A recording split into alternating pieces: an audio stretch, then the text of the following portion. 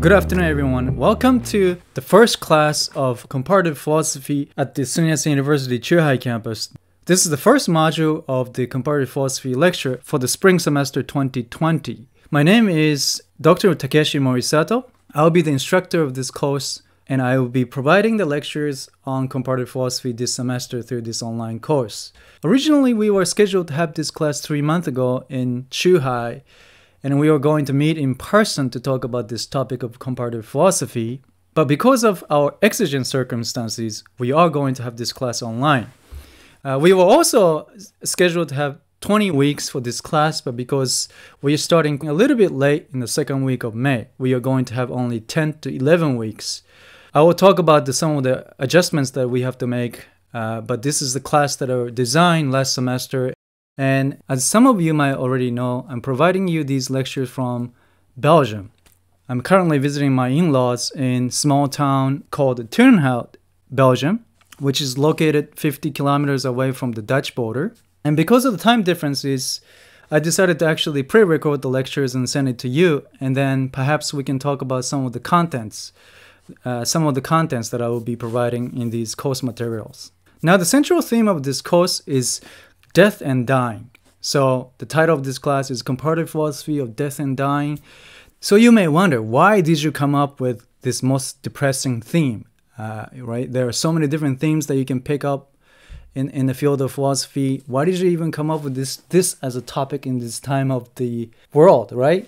So in this lecture, let me briefly explain how I came up with this theme of death and dying, and also what you are expected to do as students. In this lecture, I will have 4 parts. In the first part, I'll give you a little bit of introduction to the course. And in the second part, I would like to talk about what does it count as reading philosophy. So what do you expect to do as philosophy students when you read any philosophical texts? And then we will dive into the first segment of the first reading assignment that you have in the next class onwards. So you will know what we are doing when we're reading philosophical texts. Then always I like to end my lecture with concluding questions. In philosophy, it's much more important to come up with really good questions rather than answers. And also I like to leave you some questions that help you read the text with more critical perspective. Some of you might have difficulty understand my pronunciation. I'm not a native speaker in English, so sometimes I'm not pronouncing these words correctly. Here we go, right?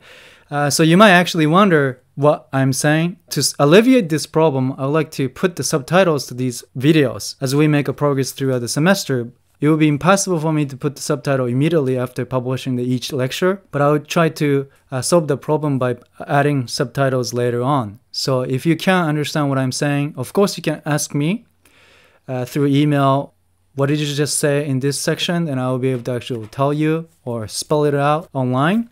But just to let you know that later on I'll put the subtitles so you'll be able to actually understand what I'm talking about.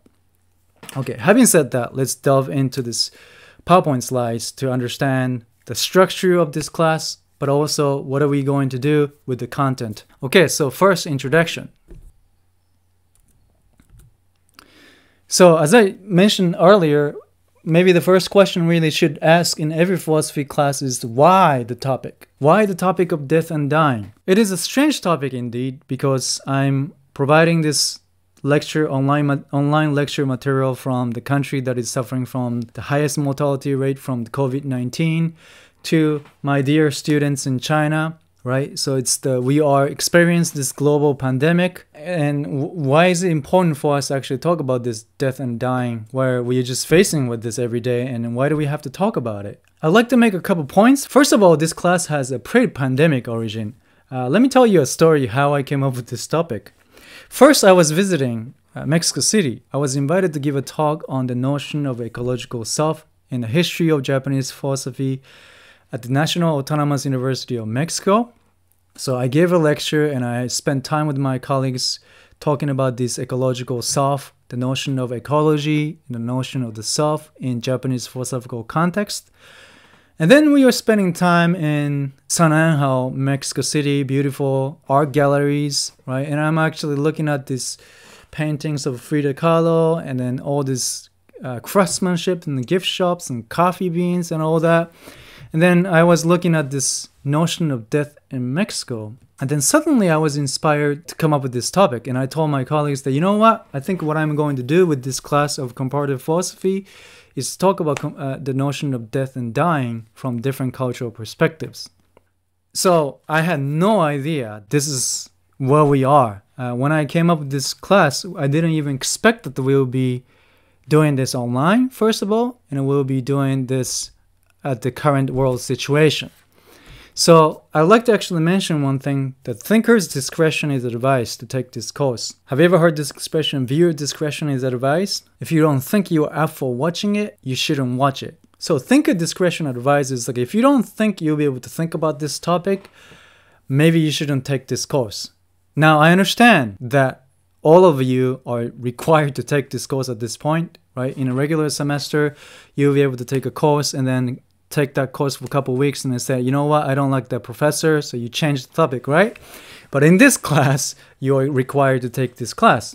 But I would like to mention something about philosophy. Philosophy has this ancient notion of therapeia, okay? Greek concept of therapy. Philosophy, sometimes we can talk about problems or the ways in which we think about things are problematic. We identify the problem and we try to provide solutions to that problem. And because of that, philosophy could function as a therapy. But also ancient Greek philosophers talk about this notion of philosophy as a pharmakon. Pharmakon, as you can see, is the origin of the term pharmacy. That is to say, something could become a cure or drug. So when we have a problem, we would like to have a pharmakon to solve the problem in terms of your health, right? And of course, Greek philosophers use this term to mean something more than just medicine. But this term, interestingly, has two meanings. One is the cure, restoration, or the drug that helps you recover from sickness. But it also means poison. So ancient philosophers thought that the medicine could actually function both positive and negative way. So what I'm going to say, and they did say this, the philosophy is a therapy, but it's also a pharmakon. In some cases, philosophical discussion could work in a positive way that helps you overcome the problems, but sometimes philosophy discussion could actually put you in a more problematic path. Now, why do I say this? Is because the notion of death and dying is such strong theme in this time of history. So if you lost someone really dear to you, right? If your family members or your friends family members passed away because of the pandemic, it will be very difficult for you to take this class. And as I said again, I understand that you cannot drop this class.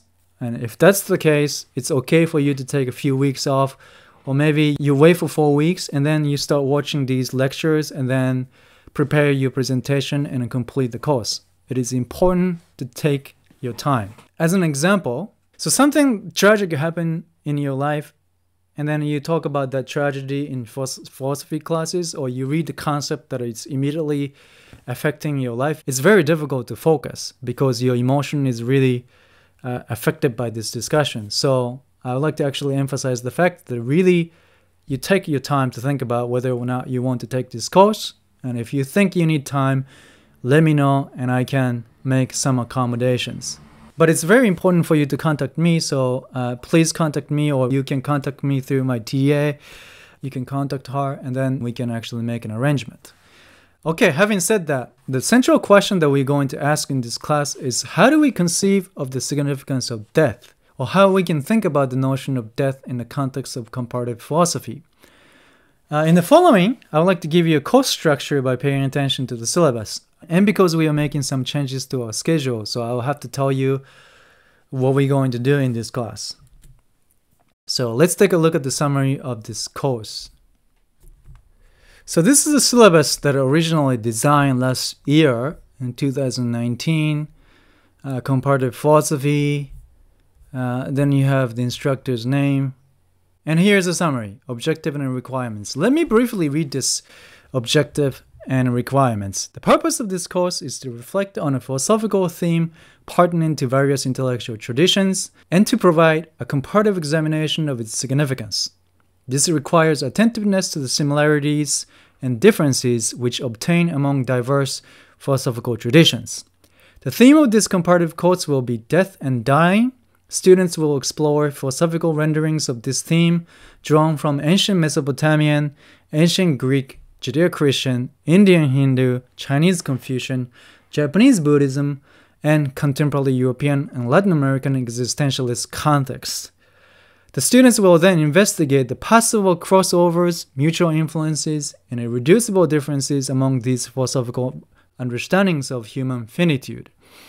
During this class, students will discuss the central arguments developed in assigned readings and reflect more deeply on their validity, soundness, and their interrelations through in-class presentations and writing assignments.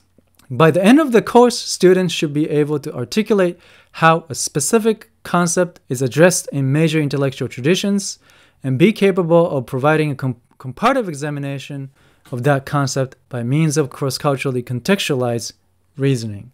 Now, first, I will have to mention that because we only have 11 weeks instead of 20, we will have to limit the scope of our investigation. Original plan was to go around the world in different time, right? You can see Mesopotamia to contemporary Latin American existentialism. I'm pretty sure not many people are teaching this course, and we can do this if we had 20 weeks, but with our limited human existence, we have to actually focus differently. And also, we are not doing in-class presentations or discussions. What I would like you to do is to prepare your presentation and upload it into the same platform, and you can share that video with the classmates. So we will watch that video. I'll talk about details of how we're going to do this in the following, but I would like to make it clear at this point that you're expected to do not in-class presentation, but presentation for the class through online platform. We won't be able to do the discussions either because of my limited availability online. So what we're going to do is to arrange a couple sessions for Q&A. So I'll be uploading these videos and lectures to you, and you upload your videos and lectures, presentations to me, and I watch them, you watch them. And then every other week, or maybe once in 3 weeks, we meet together for 1 hour and talk about any questions or concerns that you have. And of course, you can reach me via email anytime about specific issues that you may have in this class. Other than that, we're going to do the same. We're going to read some of the text to talk about their ideas and their interrelations and differences and sameness, and then you write your papers. So we will see that in the following. So let me briefly give you the summary of the class content. The first, we will talk about how do we handle our limited existence. So how do we actually make sense of our existence, timed existence, right? We are born to this world and we will leave this world. How do we actually handle that fact that our existence is actually timed or limited? And we are also going to cultivate multicultural perspectives. It won't be as multicultural as the original plan shows, but we will have access to multicultural perspectives. Also, the last phrase that I said is very important, cross-culturally contextualized reasoning. That is to say, you'll be able to see a single topic from multiple different cultural perspectives. So you'll be able to articulate the notion from one perspective, and then you'll be able to articulate also from another perspective, and then discuss how we can actually negotiate the sameness and differences, or is there anything interrelated between two different concepts? Which perspective is more comprehensible or accurate, coherent in relation to the other perspectives, so on and so forth. I'll give you a list of questions that require this kind of reasoning during the class, so you don't really have to worry about what it looks like. You naturally end up cultivating this ability to think cross-culturally. Okay, before moving into the reading, let me go back to the syllabus again to give you a little bit more detailed update. So we read this course objective and requirements, and then we have class schedule. I've been repeating the same thing. We are scheduled to have 20 weeks, but we only have 11 weeks or so. So what we're going to do is this. I'll give you a revised schedule, so you'll be able to see what we are going to read and what we're going to discuss in class. In principle, I'm going to talk about ancient Mesopotamian perspective. So the Epic of Gilgamesh will be in. So you have to have that book. And also, we will have a Jewish perspective. just because our department has a Jewish thought, but also it's very important in order for us to understand Judeo-Christian tradition or the Western philosophical tradition that is grounded in Judeo-Christian tradition. So we are going to read the book of Job. And then, because you belong to the philosophy department, you cannot graduate without reading all of Plato, so we are going to do Phaedo. We will not cover ancient Indian or Chinese Confucian, Japanese Buddhism. And I gave a lot of thought to this because once you started to cut these things, what happened to the comparative philosophy in some ways, right? We are reading mostly, predominantly Middle Eastern and Western perspective. And you're right. But I think we are doing this in an East Asian context. That is to say, we are from East Asia. So these perspectives are rather foreign to us rather than teaching this class or discussing this issue in North America or Europe. So to have a little bit more cross-cultural training, we're going to focus on ancient Mesopotamian, Jewish, and ancient Greek. And then we skip ancient Indian, Chinese, Japanese Buddhism. And modern European, we're going to skip Shakespeare, unfortunately, but we are going to read contemporary European perspective, that is Camus' La Peste, the plague. So you may ask, why? That's a really good question. I think I just read the news from Japan saying that the book, The Plague, was sold 100 times more than usual during this time. I think a lot of people reading this book, and I think this book is really... how should I say it? I think what we're going through, you'll be able to associate with the characters in this story much more because of the time in which we are. So we are going to read the contemporary European perspective. And unfortunately, the origin of this class, contemporary Latin American perspective, we will not be reading this book in this class. Okay, you might be disappointed at this point, right? You're the really, really passionate students who want to read all the books in the world, right? Because you're philosophy students. And also you might feel a little bit of anger with the injustice, right? You're promised with this amazing syllabus with perspectives from all over the world, and then I'm giving you half of the pie. So what I'm going to do is that, look, we are going to talk about ancient Mesopotamian, Jewish, ancient Greek, and contemporary European perspective in class, or that I'm going to prepare lectures for these perspectives within the time frame of the semester, but you are more than free to read these texts and write about them. Final paper that you're going to write for this class can be based on any of these texts from the syllabus, but in this lecture, within the time frame, I'll prepare only selected 10 that I mentioned. But eventually, I would like to actually upload some of the lectures on other traditions that I won't be able to talk about during this semester. So hopefully by end of the summer, I'll have 19 lectures uploaded into this online platform. So by the end of the summer, you will have the entire list of lectures that are promised in this syllabus. So this is a kind of retroactive compensation for the lack that we will suffer from this semester. If you're interested in other perspectives, you'll be able to learn through these pre-recorded lectures. So the course arrangements, or the ways in which you'll be graded in this class, we are not going to pay attention to the class participation. I just simply expect that you watch this lecture in a good time with the full attention, and you read your books with the best of your capacity. So you don't have to worry about that. What I need is, as I mentioned earlier, is presentation. So instead of in-class presentation pertaining to the reading assignments, what I like you to do is to prepare 10 minutes video of you presenting in whatever form you want. Present me the idea that you actually discover from reading the text.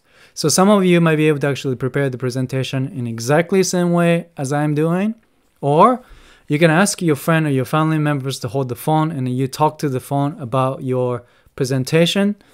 Or you can make any clips if you're really good at computer or filmmaking. It doesn't matter. You just need to give me 10 minutes presentation that you can upload it into the online platform, and I'll give you instruction for how to upload.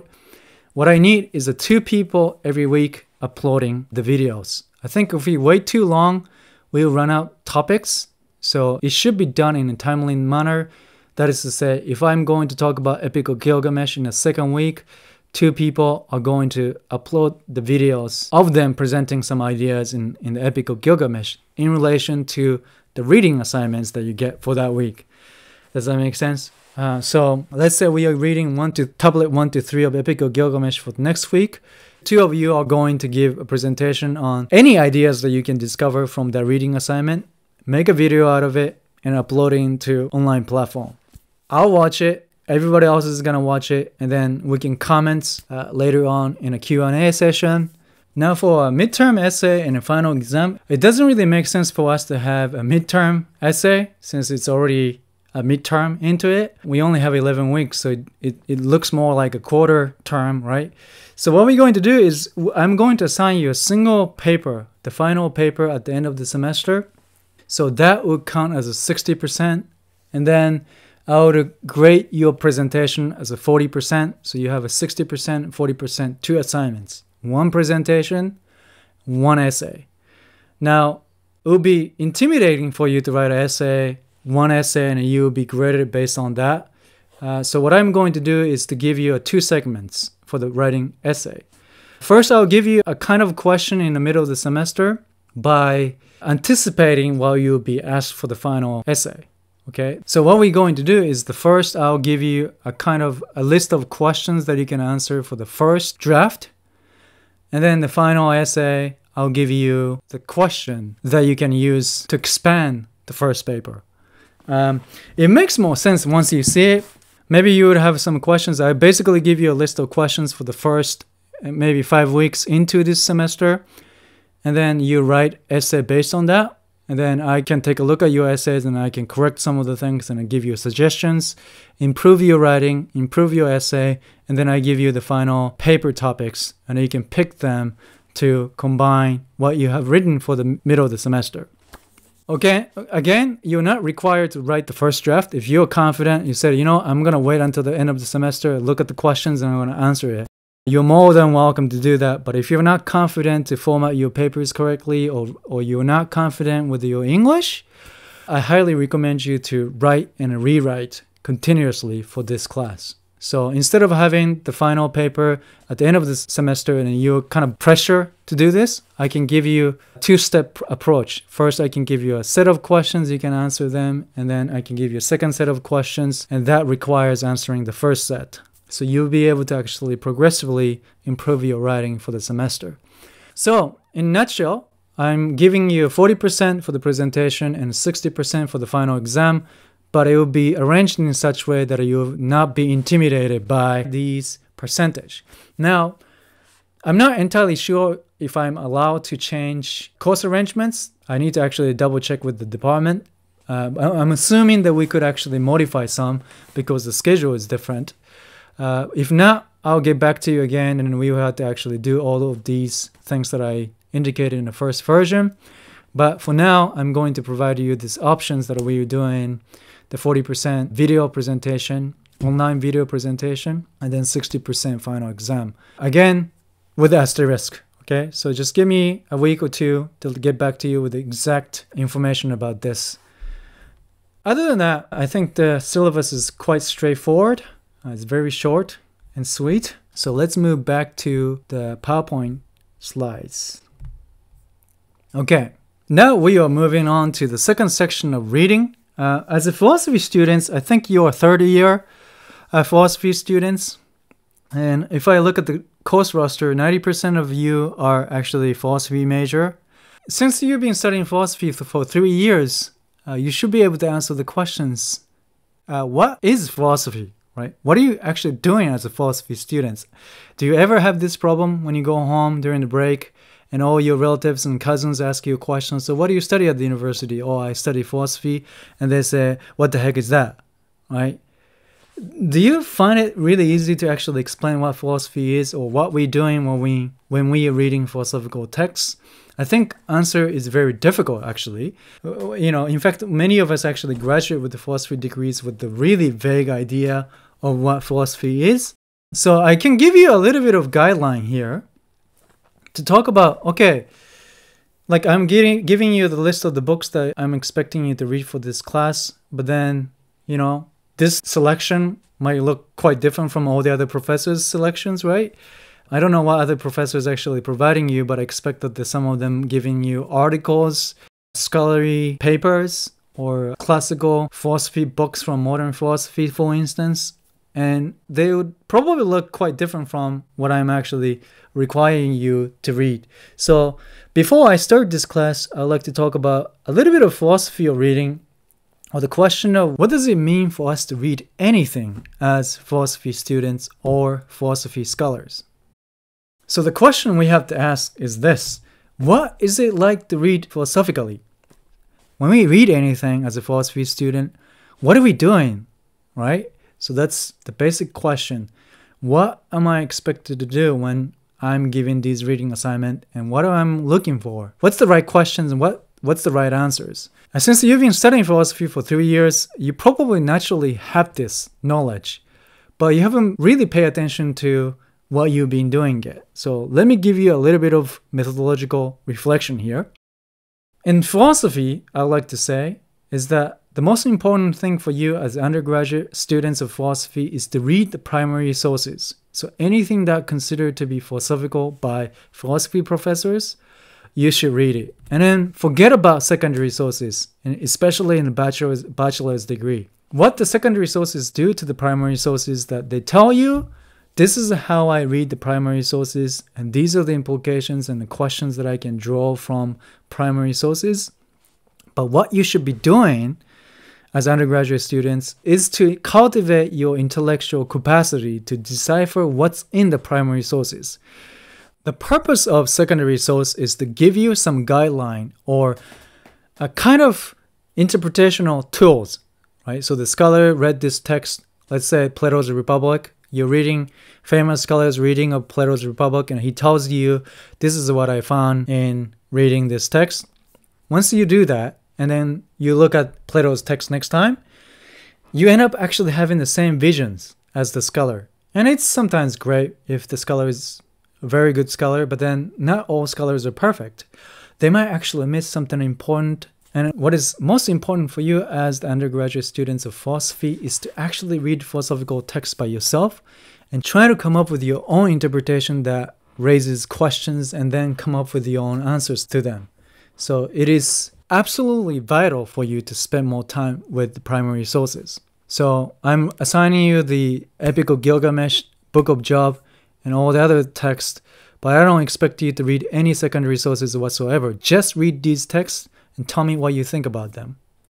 Also, we have to think about these ambivalent forms of philosophy. So when we say, what is philosophy, we expect it to give determinate form of what counts as a philosophy, but I'm saying that it's very vague or highly controversial.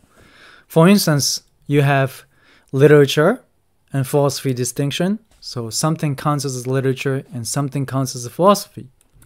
And then sometimes you have poetic language. Especially in the field of literature, you read poetry, something is written poetically. And in the discipline of philosophy, you have treatises, essays that make arguments and points. And then you have culturally particular perspective in the side of literature, and then philosophy tried to get at the universal truth. So somehow transcultural perspective or universal idea that we're trying to get to the philosophy. Now, these are the usually distinctions that we draw, but these distinction is quite vague. What do I mean by this? Think about Nietzsche. His writings is incredibly poetic. They're not written in the style of treatise, and in fact, he would despise the idea of a universal idealism, right? Kierkegaard, any existentialist the same way. Camus, Dostoevsky, their works cannot possibly be read as an essay, but they do make philosophical point. So these distinctions that we tend to hold in relation to the text, so something counts as literature, something counts as a philosophy, it really doesn't matter. What I'm saying is that these distinctions are not always quite clear, and in fact, many literature and poetic texts can be read philosophically. Especially, you have this capacity to read any text with the layers. So what I'm really saying is that we can't give a fixed picture or definition of what philosophical texts look like, but we can give you a description of what it is like to read any text philosophically and turn them into the content of philosophy. So We could read literature philosophically. We can read poetry philosophically. We can read any culturally specific text in context of philosophy. This is what we're going to learn from this comparative philosophy, is to read them by paying attention to the ways in which we read them. And to do that, you have to be able to read them in layers, or you have to be able to pay attention to the levels of interpretation when we read any text in the context of philosophy. So let me give you these levels of interpretation in the following as a tentative description of what we do as a philosophy student, or what we do in philosophy classes when we read any text, intellectual text in the context of philosophy. What is really important in philosophy is to pay attention to these levels of interpretation. Actually, this is not my idea. It is a very ancient idea. But the most famous person who emphasized these levels of interpretation is this person. Does anyone know who this is? This is Dante Alighieri, very famous Renaissance Italian poet slash philosopher. You can see Dante's Divine Comedy and Inferno in the background. If I had 30 weeks in this class, I would have read his Divine Comedy as well. But since we had only 20, I decided to cut him out. And then we have 10, so I only mentioning him in the beginning of the semester. But it's incredibly important when you think about philosophical reading. The picture was a little too big, so let me give you a smaller picture. So Dante Alighieri from 13th to 14th century Italy. He's famous writer of the Divine Comedy. There's another text, famous text that he wrote, is called the Convivio. It's written in the beginning of 14th century. It is the Italian word for the banquet. Dante says that there are 4 levels of interpretation. First level is literal, and second level is allegorical, and third level is moral. And I like to say, in the context of philosophy, it's a philosophical concepts or conceptual level. And then the third, he calls it anagogical level. So let me briefly take you to the text, the Convivio, where he talks about this, and then give you what does he mean by these levels of interpretation or layers of reading. So when you read a text, Dante is saying, you have to be reading them in 4 different levels. So your professor gives you a reading assignment and say, you read from page 25 to 50, you go home, you read once, you come back and say, tell you what's written. That is not what Dante is asking you to do. He wants you to actually analyze the text in 4 different levels and then come back to me and tell me what was actually going on in that text. And I'm saying that the philosopher should be able to do these 4 different levels, or at least first 3. And let me briefly show you what Dante means by these 4 levels of interpretation in the Convivio. This is a website called the Digital Dante from the Columbia University, and they have this free text of the Convivio online. Hopefully you'll be able to access this. If not, I'm pretty sure we'll be able to track the Convivio at the university library. But I'm actually using this Digital Dante for this lecture. This is book 2. So he gave whole talk about something else in the book 1. And then he goes on to talk about other things in book 2. Book 2, chapter 1. Then he goes into this really poetic language of how I started the banquet of literary explorations. And then the second paragraph, he says something like this. As I stated in the first chapter, this exposition must be both literal and allegorical. To convey what this means, it is necessary to know that writing can be understood and ought to be expounded principally in 4 senses. If you're going to say you read a text, you have to be reading them in 4 different levels. The first is called literal, and this is the sense that does not go beyond the surface of the letter, as in the fables of the poets. So the literal sense is literally just reading the lines. So you know what each word means, right? You'll be able to tell me what the sentence actually means. That's the literal level. Since we're doing philosophy in the second language or third language, if you don't speak English as your native language, we struggle here the most, right? We don't necessarily understand every word that professors say in English. When we read English text, we have to use dictionary. So the most of the struggle for students from East Asia to read any English text is this literal level, like what these words mean. And then he says the next is called allegorical. That is the one that is hidden beneath the cloak of these fables and is a truth hidden beneath a beautiful fiction. Thus, Ovid says that with his lyre, Orpheus tamed wild beasts and made trees and rocks move toward him, which is to say that the wise man with the instrument of his voice makes cruel hearts grow tender and humble and moves to his will those who do not devote their lives to knowledge and art. And those who have no rational life whatsoever are almost like stones. So Dante is saying that with the literal level, the words just describe a scene. Like Ovid is describing the scene in which Orpheus moves wild beasts and trees and rocks toward him with his music. Right? But that scene symbolizes something else. So beyond the literal level, what is hidden in the literal level, or what lies beyond the literal level, is the symbolic meaning. This is something that we have to practice in philosophy. So you read the line, but then you have to tell me what these scenes or what these lines actually imply, what they tell us beyond the literal level. So that's the second layer that we have to have. Why this kind of concealment was devised by the wise will be shown in the penultimate book. Indeed, the theologians take this sense otherwise than do the poets, but since it is my intention here to follow the method of the poets, I shall take the allegorical sense according to the usage of the poets. So he's saying that these 4 levels of interpretation go back to ancient reading of the Bible. So theologians, when they talk about Bible, they said 4 different levels of reading. And then he's saying as a poet, we have 4 levels of reading in a poetry. Now I'm saying philosophers do the same. We're reading 4 levels reading in philosophy. So let's take a look at the third sense. The third sense is called moral, right here. This is the sense that teachers should intently seek to discover through the scriptures for their own profit and that of their pupils. As for example, in the gospel, we may discover that when Christ ascended the mountain to be transfigured, of the 12 apostles he took with him but 3. The moral meaning of which is that in matters of great secrecy, we should have few companions. In other words, what he's saying is that any writings in poetry, and I'm saying many writings in philosophy, have a literal sense, and then you have to interpret the symbolic meaning of these literal sense. But these symbolic meanings actually give us concepts. And Dante is saying that this is moral concepts, and I'm saying that is philosophical concepts.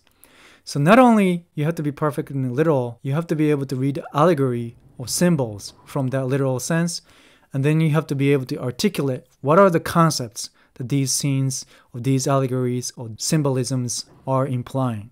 And then this mysterious 4th level, the 4th sense is called anagogical, that is to say beyond the senses.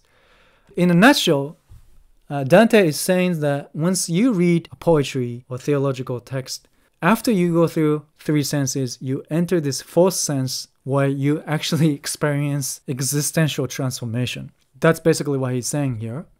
But let me briefly point out this important factor. He says, in this kind of explication, so in this process of reading the text, literal should always come first as being the sense in whose meaning the others are enclosed, and without which it would be impossible and illogical to attend to other senses. So higher senses like moral concepts or anagogical transformation of the self are more important, but he's saying unless you get the first 2 right, literal and allegorical sense, you won't get to the concepts. So he's saying that you really have to build up your capacity to read literal sense. So you have to improve your vocabulary, right? You have to know the English grammar well enough to be able to understand what's going on in these texts. And then you have to cultivate your capacity to read allegories and symbolisms. And then you have to be able to provide us with the concepts that you see in these scenes. Dante says this is the ways in which you can read philosophical texts. And let's go back to the slide. So the 4 levels of interpretation by Dante. This is the ways in which we would approach the reading assignment in this semester. But remember, Dante said the function of the teacher and the benefit of the students is the moral sense. In other words, I'll be able to judge up until the 3rd level. It would be great if you read philosophical books and then you experience this existential transformation and decided to live better life. But it's not something that I can judge, or it's not mine to judge according to Dante. The function of teacher is to evaluate the first 3 levels. Are you reading the text correctly in a grammatical sense? Or are you correctly drawing the allegories and symbolism from the text? And whether or not your moral and philosophical concepts that you draw from these readings are accurate. So in this class, we are focusing first 3 levels. But again, I think most of us will be struggle here, literal and allegorical level. I'm not expecting you to be able to lay out whole concepts, range of concepts by reading one text. If you can get to the one idea from reading one text, that's great. But most of us will be struggling between literal and an allegorical level. I'm quite aware of that. So don't be intimidated that you have to be able to do these 4 levels of interpretation immediately. I'm saying that in this class, I will be judging primarily on first 3 levels, and then most of the time we will be discussing at the first 2 levels. But this is like how to read anything philosophically according to Dante. So hopefully you look something like this when you read the text that I'm providing in this class, right? You're holding several different books and trying to figure out what's being written, trying to figure out the symbolisms and allegories. And this is the picture of Dante. And hopefully you're going to look like Dante when you read these texts. Now, don't worry about these links to these materials. I'll definitely provide you follow-up links and informations about where you can find these texts. It is just to give you an idea that when you read texts in philosophy, it's not just one layer of information that's transmitting from point A to point B. So there's an idea that I have and I give it to you. No, that's not how philosophy works. Philosophy is like giving you something to read and ask a couple questions to spark your multi-layer reading. So that's what we're doing in philosophy.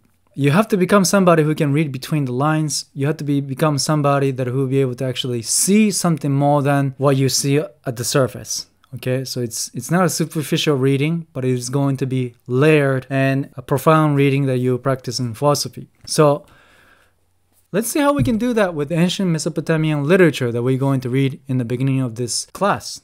Just to give you a sample of how we can do these 4 levels of interpretation in relation to reading assignment, and then I would like to quickly end with concluding questions. Okay. The Epic of Gilgamesh, the first reading assignment for your class. Your book should look like this. The official title is The Epic of Gilgamesh, the Babylonian epic poem and other texts in Akkadian and Sumerian, translated with an introduction by Andrew George. So we'll be reading Andrew George's interpretation of, we'll be reading Andrew George's translation of the Epic of Gilgamesh. Now, what is the Epic of Gilgamesh? It is ancient Mesopotamian literature. This is the earliest surviving body of literature in humanity. Apparently the second oldest religious text. It consists of Sumerian poems, but as you can see from the subtitle of the book, it's Babylonian epic poem and other texts in Akkadian and Sumerian. So Epic of Gilgamesh already consists of multicultural perspective of Akkadian and Sumerian civilization. Akkadian and Sumerian languages. Interestingly, page 16 in introduction, Andrew George talks about how the Epic of Gilgamesh itself is already the product of multicultural experience or life experience. He says the northern language was Akkadian and southern language of the elites are Sumerian, and these languages actually shaped the Epic of Gilgamesh. So you have to actually read both poems, not only the Sumerian original version, but also Akkadian version to be able to construct Epic of Gilgamesh. And then he compares that situation to the modern day Belgium, right? Northern part of Belgium speak Dutch or Flemish, and southern part of the country speak French, which was long time considered to be the language of the elites. So something like that. I highly recommend you to read the introduction. Of course, if you don't have a time, you can just read the story. But sometimes it gives you a perspective of what you're reading, at least gives you a historical context in which this story was made. So it's very important to read the historical introduction, but it's not required reading. So it is literature of ancient Mesopotamian civilization, Sumerian poems. The story is telling us about, or it was actually told, in the time of the 3rd dynasty of Ur. And when was that dynasty around, right? That's around 2100 BC. So it's about 4,120 years ago. This story was told, or the story is telling us about 4,120 years ago, ancient Mesopotamia. It's a long time ago. And because of this temporal distance from today to the past, the text suffer from incredible fragmentation. For instance, this text consists of 3,000 lines, but out of 3,000 lines, 575 lines are missing. So 1/6 of the text or more is missing from the story. So you can imagine when you read this story, it's almost like you can feel this kind of dream state where not everything is absolutely clear. There's a lot of missing link. You know, sometimes you have a really elaborate dream, but when you wake up, you don't really remember the details. And then you spend the rest of the day, right, with your friends, your families, or you go to school, whatever. And then eventually, like, bits and pieces of that long, elaborate dream comes back. Reading the Epic of Gilgamesh is almost like that dream state. That you're reading something, something is repeated, something is missing, something reappears. It is actually fragmentary, but it's almost like having a dream. That's the kind of reading that you can get from reading the Epic of Gilgamesh. So I like to pay attention to the beginning of the story in the following, but before doing that, I like to give you a little bit of tip, what you should pay attention to when you read any classical stories in the context of philosophy. When you read a classical poetry or philosophical text that is not written in a manner of treatise where there's a single author and he or she is going to tell you what he or she thinks. If you read a Republic, Plato's Republic, you have so many characters, right? Names. What is really important is to have this first few pages, okay? Because, okay, you heard the third dynasty of Ur. You don't even know where that is. Right? You pretended that, oh yeah, professor is saying this, so let's just act like we know what he's talking about, right? No, we have to actually pay attention to where they are, when it took place, so on and so forth. So it's very important that you have at least these 4 pages of introductory material and chronology and glossary. Okay, these 3 things you should print out and have it with you as you read. What happens often is like these pages actually in the beginning or back of the book, and you have to flip back and forth.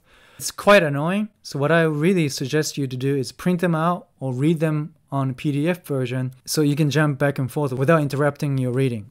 Okay. So ancient Sumerian civilization is present-day Iraq, the Baghdad right here. And then you have Tigris-Euphrates River, the beginning of human civilization, right? Ancient Sumerian civilization was here. And then third dynasty of Ur, right? There's a town of Ur. And then Epic of Gilgamesh about Uruk, the city of Uruk is right here. So basically the story is about here, ancient Sumerian. And then when was the third dynasty of Ur? We saw the 2100 BC. So this is a time chart in the beginning of the book. You should pay attention to this. So 3,000 years ago, early city-states of Sumer. Gilgamesh, king of Uruk, was 2800 Iran and 2800 BC, king of Uruk. Invention of writing Sumerian tablets. Gilgamesh deifying God's list. All the Akkadian Empire, which influenced the Akkadian language to come into the story. Oral Gilgamesh poems in Sumerian Akkadian language, ? The oldest copy of Sumerian Gilgamesh poem was from 2100 BC. Okay, so this is the copy, first copy of a Sumerian Gilgamesh poem. Then many copies of Sumerian Gilgamesh, Akkadian fragments discovered in 1750 BC, Middle Babylonian versions, so on and so forth. And this is most important here. Andrew George argued that Sinlique Unini edition. This is a white magician from 1200 BC. He constructed Babylonian epic version of the Epic of Gilgamesh. And Andrew George argues that the current version of the Epic of Gilgamesh that we have, the complete version of the Epic of Gilgamesh, is made by this white magician. How great is that? Sinlique Unini. This is the white magician provided this epic in 1200 BC. And then you can see how the history of civilization at the same time. So you kind of have to have this historical context in the background when you read this text, okay? So you should have it with you. Also, it's very important for you to remember names. These are important characters, right? This is why Andrew Joy is providing you the list of names, and you should really think about why he listed these names, because they play symbolically significant role in the story. Okay, so you need to have these names memorized. And then glossary of proper nouns. There's a lot of names that gonna show up in epic and you don't know what they mean. So it's very important to go into these details. For instance, let me give you one example. Okay, what I want is 7 sages, legendary figures in Babylonian mythology who were sent by the god Ea at the beginning of history to civilize mankind. 7 sages, remember that? Ea, what is Ea? Right here. The god of the freshwater ocean below. The wisest of the gods, he is adept in every skill and finds solution to every problem. His expertise enabled the mother goddess to create mankind, whom he civilized and saved from the wrath of Enlil. And then you go on and on. But it's important, at this point you already know 7 sages, legendary figures that created the human civilization, sent by Ea. Ea is the god of fresh water, the wisest god that provides solution to the problems. Also, he's involved with the creation of mankind. Okay, so remember these 2 terms. Then let's try to look at the actual text. Right? You think reading philosophy text is really easy, but you see this is really time consuming.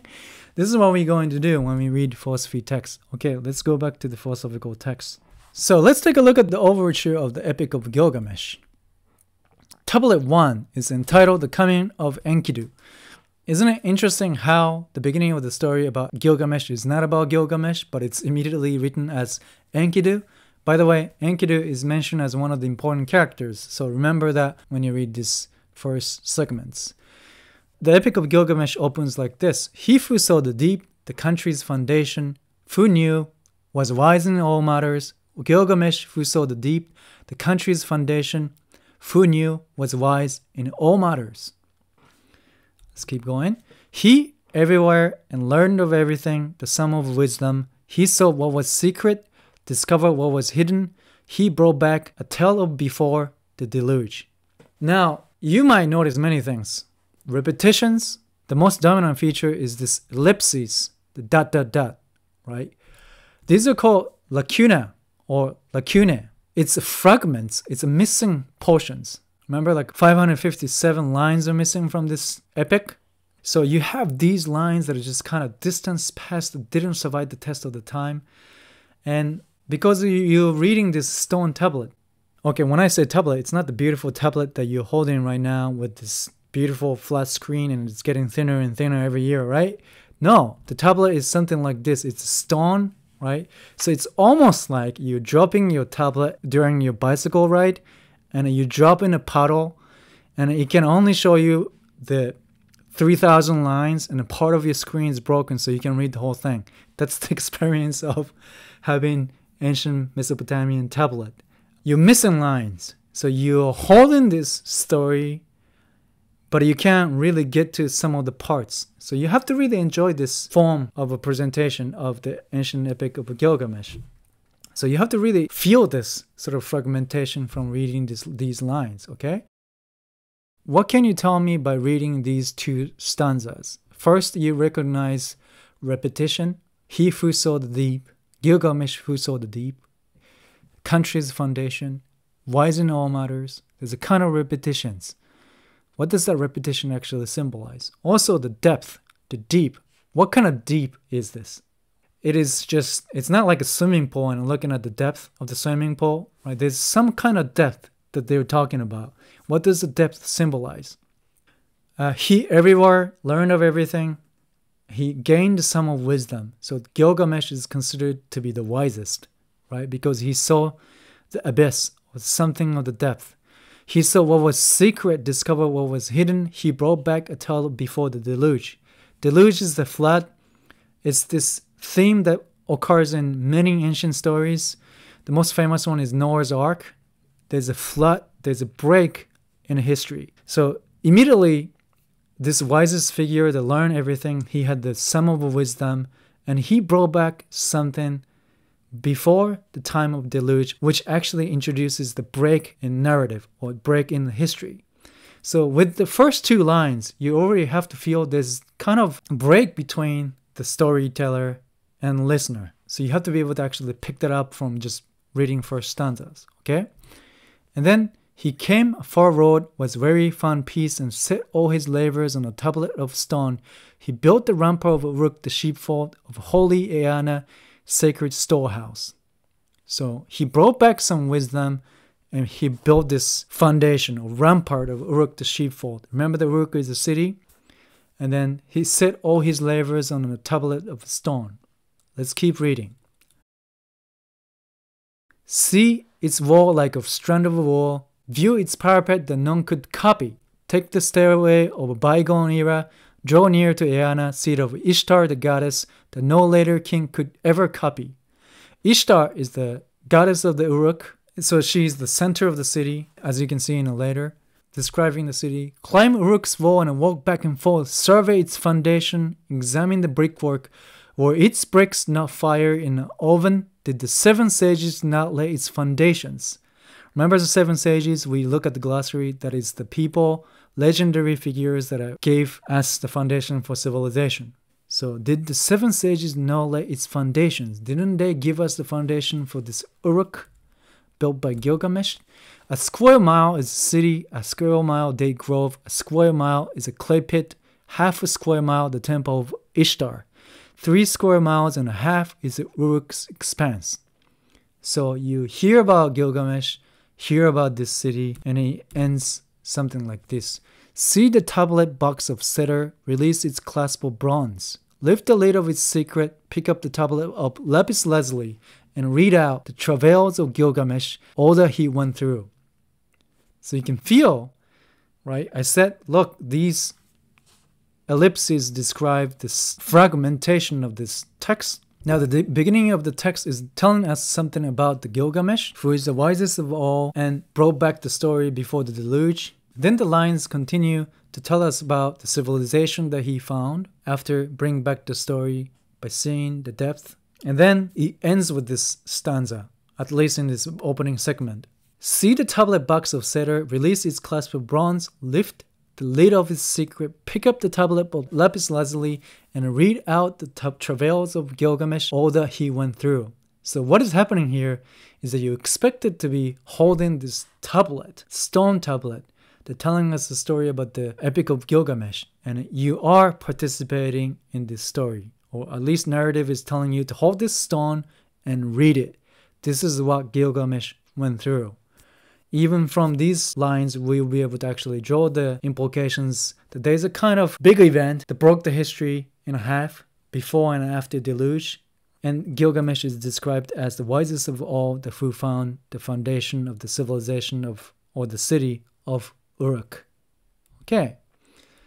So by reading first a few stanzas, you have to be able to already pick up these kind of things if you're a philosophy student. You can't just read the lines and just, okay, I read it, so professor told me what I should remember and what I should write down in exams. No, that's not what we do in philosophy. In philosophy, we are trying to pick up the symbolisms. So trying to pick different parts and try to come up with the reasons to connect them. So this is something that I would like you to actually do as you read the first section of Epic of Gilgamesh. I'll tell you about the reading assignment to my TA, so you'll be able to hear from her which section you should be reading for in the next class, and then we will arrange the 2 presenters. But at the end of this lecture, I like to end with the questions that might help those who have to actually present to think about the content of what they're going to talk about. And also I'm going to talk about some of them in the following lectures. Okay, concluding questions. So I think you're already bombarded with this information about 4 levels of reading, right? Your reading capacity has to increase from now on, right? And then you saw how we can actually practice that with first segments of the Epic of Gilgamesh. So I'd like to end with the questions that I would like you to think about when you read the Epic of Gilgamesh. First question is this: what is the function of the first line? When you read classical text, especially ancient text, let's say from pre-Socratic writing up until Augustine, or sometimes even read some of the medieval texts, the first line or first segments are incredibly important. So don't read them as like crappy introduction, but they are trying to tell you something really important. They're trying to actually read more meaning than you can ever imagine. So when they actually made this stone tablet and started to invent the writing and tell you something, hold this tablet and read this story. They're trying to tell you something really important, okay? So keep that in mind. What does the function of the first line, and think about this as you read through the Epic of Gilgamesh. What does the creation of Enkidu signify? So the rest of the tablet 1 onwards is going to talk about the coming of Enkidu. What does this character mean? What does this character mean? And what does the creation of this character actually mean in the story? Another question is this. What is the relation of human and nature according to the ancient Mesopotamian worldview? How do they actually envision the relationship between human and nature? Is there a kind of a rapport between them? Or is there a kind of a break? What's the relationship between human, nature, and divine? So how do they interact with each other? These are something that you should really pay attention to when you read ancient philosophical texts. What's the role of Shemhat?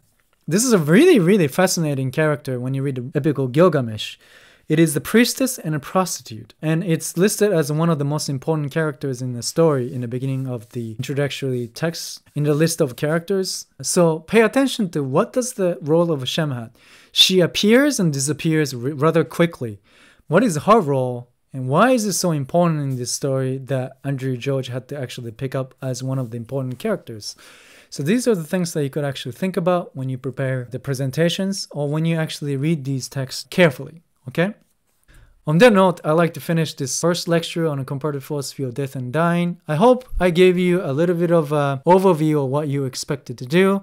And of course, I would have to give you a little bit more details to about the course arrangements and reading assignments, so on and so forth. But hopefully, it gave you an outline of what we are going to do in this semester. Also, gave you some idea of what it is like for us to read philosophically, and then gave you a taste of the beginning of the Epic of Gilgamesh. Okay, if you have any questions or concerns or ideas or suggestions, feel free to actually comment or send them through messages or email. Thanks for attending to this lecture till the end. I'm looking forward to discussing with these ideas with you, and see you next week.